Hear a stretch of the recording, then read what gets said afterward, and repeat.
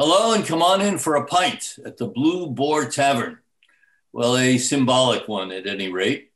The Shakespeare Oxford Fellowship is about to launch a terrific new discussion on the authorship issue in a very free-flowing, is that the right phrase? Environment.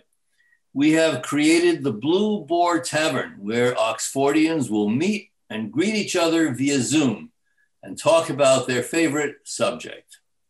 However, once the show launches, you will need to be a member of S.O.F to walk through the swinging doors.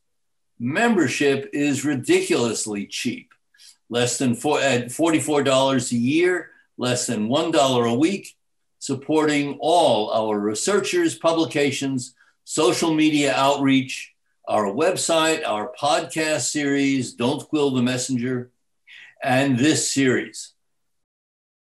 What we were going to do now is talk to the developer of the series, Ben August, a member of the Board of Trustees and a longtime Oxfordian.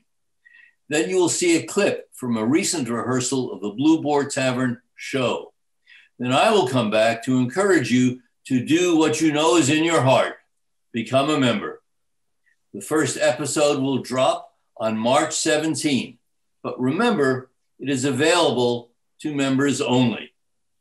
So Ben, welcome. Why don't you give us some background on the show? Thank you, Bob. Well, let's see. The Blue Boar Tavern, I guess you introduced me as the developer of it. I'll go with that. I'm not quite sure what. But, it's something that a few of us dreamed up on the fundraising and membership committee. And I think the goal of it is really to give our members a way of, a different format for seeing a conversation between, I would say, very knowledgeable Oxfordians and Oxfordians with great personalities and depth of experience, talking about various subjects around Shakespeare and being an Oxfordian that I think are very interesting.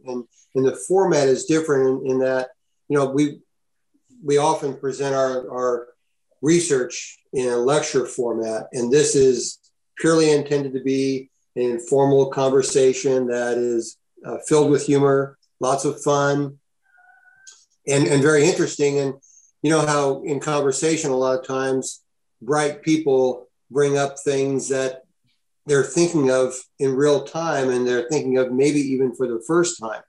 And I would say, I would look forward to some of those kinds of little discoveries and examples. So this will be a monthly presentation? Yes, we're going to do it once a month. It may not be on the same time every month because it's got to fit various people's schedules. Right. But our goal is to do one event a month live, which is sort of interesting too, because to me, being live is sort of scary if it's actually being broadcast live, because, I'm sure live TV, things happen sometimes. We may end up doing a live performance once a month and then cleaning it up a little bit with editing and putting it into some kind of video library for the future. Oh, cool. But if you watch the live event, you may see some things that are particularly unique or funny or accidental, who knows? What's the origin of the name Blue Boar Tavern? Well, you're probably as good at explaining that as I am, Bob. Boar, of course, is part of the Oxfordian symbolic, heraldry, I guess. It was on his coat of arms, if I'm not mistaken. It was a blue boar. But it was something that I think, I guess I don't want to give the wrong person the attribution for that, but it was invented by one of our members. Excellent. And did the Blue Boar Tavern, did it actually exist? I don't know that, but I think it does. Okay. But I don't know that. So will your cast of characters rotate, or will the people we're about to see come back for every occasion? So first of all, this is, being decided in real time, and we're inventing this as we go. There's not some master plan. Right now, the intention is to have a core cast, and we'll run with that and sort of establish the mood, the tone, the flow. There are things to learn as you develop these live conversations on Zoom. It's not exactly like having a conversation live face to face. So you have to learn some cues and how things flow. And I think we've chosen as a core cast some very interesting folks with great senses of humor and so on. But I think as we go into more programs and start getting into some specialized topics, there will be people who we absolutely want to bring in because they're, experts on a certain subject. And every event will have sort of a focal point, a general topic of discussion. Mm-hmm. So we'll be bringing people in for sure as guests. Now, those guests, just like in these TV shows that you see, I guess they're called serials. Sometimes a guest comes on, Buddy Harrelson or somebody else, and he does so well, it's like there's a great demand for that person. So those kinds of things may happen. And of course, there'll be some people on the core cast who can't make it every month or traveling. And so, again, we're making this up as we go, which is part of the fun. It really sounds great. So will there be a focus? Will William be present? Do you think he's going to come and drop into the Blue Boar and ask for a pint? I assume he knows that. There is a rumor circulating that he may show up every now and then. That's great. I've always wanted to meet him. I have my first job after I retired. Well, my first volunteer position was in tutoring people who didn't speak English very well. And so I probably have a lot of experience in dealing with people like William. What about issues that are rarefied? Were you going to do any special interest to not dumb it down, but to help people understand the history of the time, the social or political relevance of Elizabethan England? Well, okay, so again, these are the kinds of things that may evolve. We'll go down these little channels. And part of this is we want our members to contribute ideas, contribute topics. What I would say is the first few, again, to set the tone and get everybody familiar with it and get our cast familiar with the flow and everybody's personalities and so on. I think once we get that started, I would be very surprised if we don't start getting very good suggestions from our audience. I'll bet you will.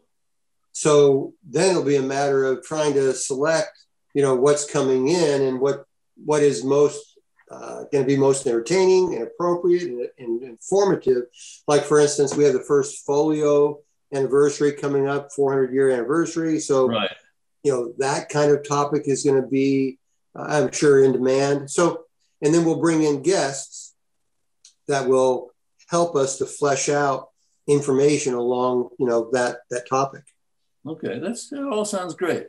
All right, so I think the key thing is for you to rehearse your cast, and for those who want to watch more of this, to stick around for a few minutes where we are going to run a clip from a recent rehearsal. And then after that, I'm going to come back and urge you to do what you know is in your heart, which is to become a member. Before we go to the clip, remember that the first episode drops on, well, actually, if you're doing it live, it is aired on March 17. Ben, any final thoughts before we go to the rehearsal? No, just one thing I will say. These events are unplanned, unscripted. So we have had one, what we called a dress rehearsal. And even that we went into with very little preparation. We knew what the topic was going to be. So I want everybody to understand this is truly a live event where people are thinking and expressing themselves in real time, which makes it more exciting in my view. Yeah, I'm really looking forward to it. I saw the rehearsal, which means I saw the clip that we're about to screen, and I thought it was just terrific. So for those of you who are members and those of you who are about to become members, what will happen is prior to the airing of the live show on March 17, you'll be sent a special link, not available on YouTube, not available at your corner grocery store, but only to members. And that will give you access to this. So Ben, thank you very much. Let's go to the clip now, and I will come back in a moment. I guess one says break a leg. I'll say it, break a leg. All right, let's go to the clip. Ben, thank you very much.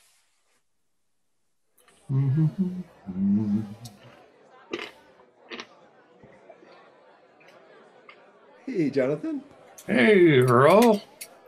Great to see you. It's been a little while, but I sure would like a pint of the Blue Boar Extra Special Bitters, sir. All right.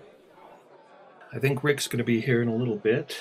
Oh, there he comes. Hey there, guys. Hey, Jonathan. Earl, how are you? Hey, it looks like Hank. Hey. Hey, Hank. Howdy, Hank. How are you? Yeah. But didn't they teach all that at the grammar school in Stratford? They wish. They wish. To mention the musical content and in terms of the Renaissance thing, Oxford in the 1580s had two acting companies, a boys and a men's acting company who were touring or performing at court. He also had a company of musicians that he supported, and he had a company of tumblers. So talk about, I mean, this is like commedia, stuff being put together. And if you look at the translation projects that were going on around places like Gray's Inn and other places where there was a huge amount of classical literature being translated and Renaissance literature being translated into English or Latin, the Earl of Oxford and the Earl of Leicester and William Cecil and Queen Elizabeth were the four primary patrons of those translation projects. So in terms of the sources of the English Renaissance, in terms of the literary renewal of those classical sources, Oxford was right in the mix among those who were most proponent of that. One thing you brought up there, Hank, just I really literally have this by coincidence right here. I read it behind the bar here. Yes, you do. I just happen to have this. Oh, it's a green book, so it looks weird. But it's a textbook I had back in college of Drama of the English Renaissance, Volume 1, the Tudor period. And then I just hadn't read some of these in decades, so just genuinely coincidentally, I've been reading through, starting at the early Renaissance plays. And you're right, Hank, is the ones that would have been from Edward de Vere's childhood. They're practically like still medieval mystery plays in a lot of ways. Yeah. And that's within his lifetime. It went from that to, Volume 2, and you can just see it developing here. Yeah. I think part of it is the fun and the laughter. That's why we have Shakespearean comedy, I think. Oxford was so smart and so well read that he felt able at the same time to get a great kick out of all these things. Well, after all, what's life? It's not just in the brain. He understood it from all the different aspects. All terrific. Thanks to Ben and all the actors, tavern keeper Jonathan Dixon, Rick Waugaman, Earl Showerman, Hank Whittemore, and Bonner Miller Cutting. So if you are a member, Please make sure you have renewed for this year. And if you are an Oxfordian or an authorship skeptic, but in either case have not joined, please become a member. Membership is our principal source of unrestricted revenue and supports everything we do. The first episode drops on March 17. It's for members only, and we will see you then.